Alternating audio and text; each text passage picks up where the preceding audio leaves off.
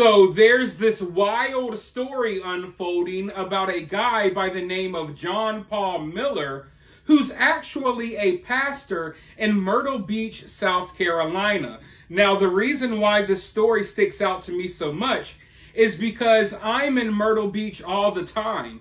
I was just there a couple of weeks ago. I plan on going back in a few weeks. I have friends in the area who are familiar with the situation. They don't know this guy personally, but they know of him. And let's just say that allegedly talk around the town is that this guy is a shady guy. There's been talk around the town about this guy for a while, allegedly. And from what I'm hearing, he also has a passionate group of followers. I don't want to call it a cult, but you know, he's a pastor at a church, and he has a group of people who passionately follow him, and they view him as someone who can do no wrong. Let's just say that. Well, it just so happens that his wife, Mica, was recently found dead. Now, they're saying that it may be, she ended herself. Let's just say that it may be a self-deletion. But her family doesn't believe that at all. I don't really believe it at all. The people in Myrtle Beach don't really believe it at all. And as I look around the internet, I don't think the internet is buying that either. I think everyone thinks that there's something weird or there's something more to the story. And the reason people feel that way is because hours after this woman died, hours after whatever happened to her, her husband, John Paul, the pastor, was at church giving a sermon, and in the middle of his sermon, there's this really awkward moment. There's this really awkward speech. It has to be one of the most awkward things I've seen in all of my days on this earth. And he just nonchalantly, almost like if you've ever seen a TV preacher or a TV pastor, they have this way of talking, this artificial, generic, non-genuine way of talking. Yeah, he delivers this information hours after his wife is, we don't know what happened to her. We know she's no longer with us, okay? Hours after that happened, he sits here and he tells the church what just happened.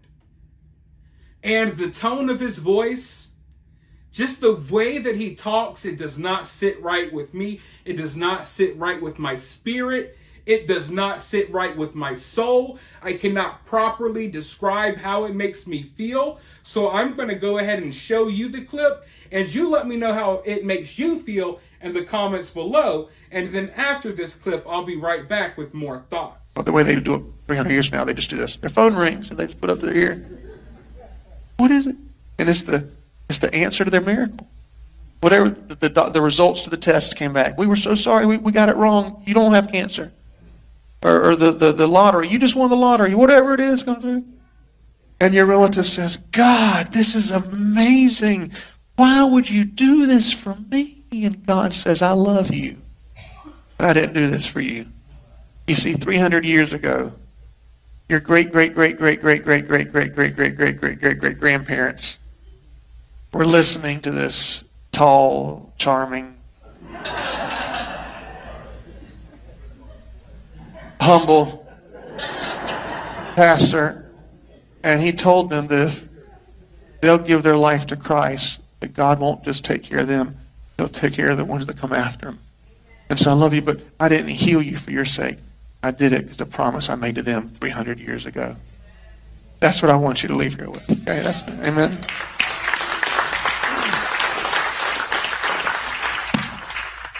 We're not going to do an altar call today. Instead, I'm going to have you stand up, and I'm going to make an announcement.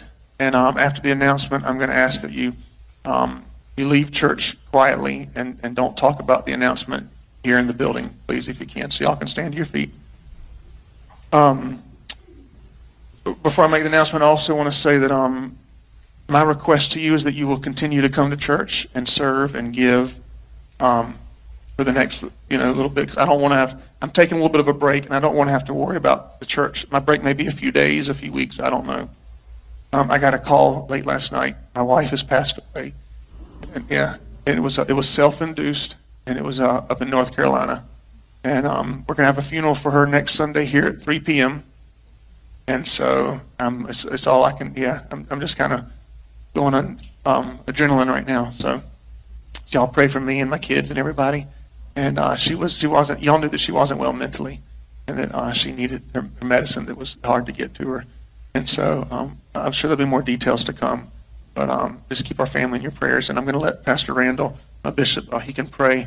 I'll get him a microphone. He'll pray out. And if you have anything you want to share as well, I appreciate it. Come on, let's pray.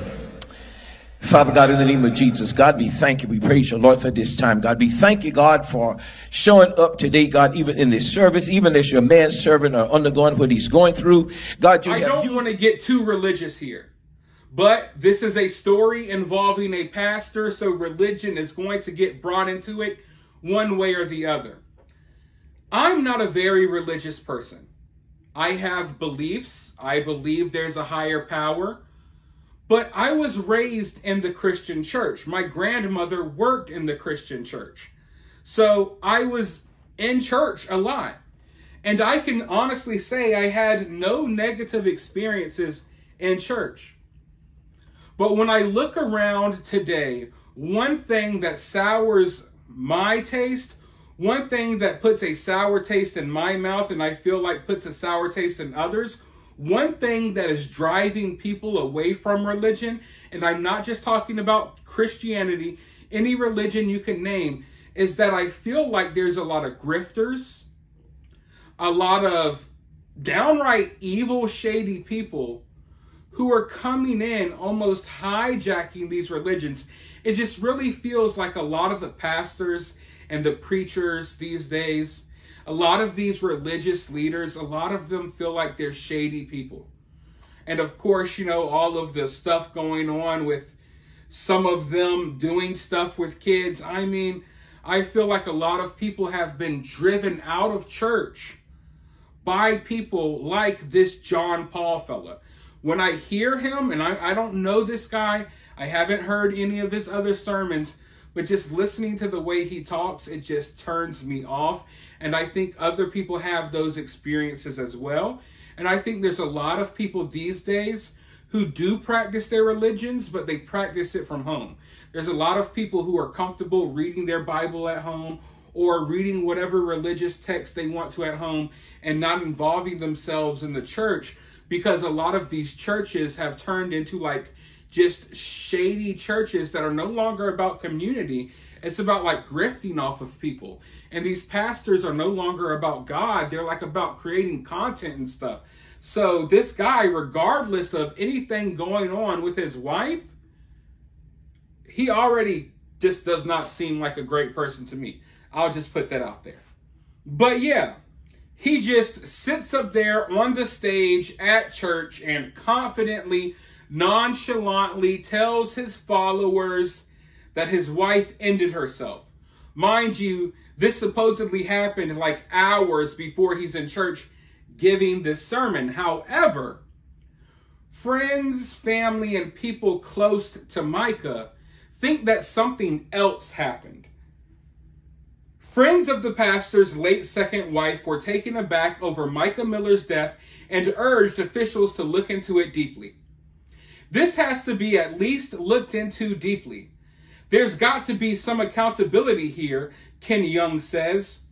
Because yeah, a tragic life was lost, and it's not just as simple as mental health issues. Mica Miller's death comes as the county sheriff's office opens an investigation into the April 27th shooting. Officers are in the process of gathering information from people in South and North Carolina as part of their investigation into how Miller died.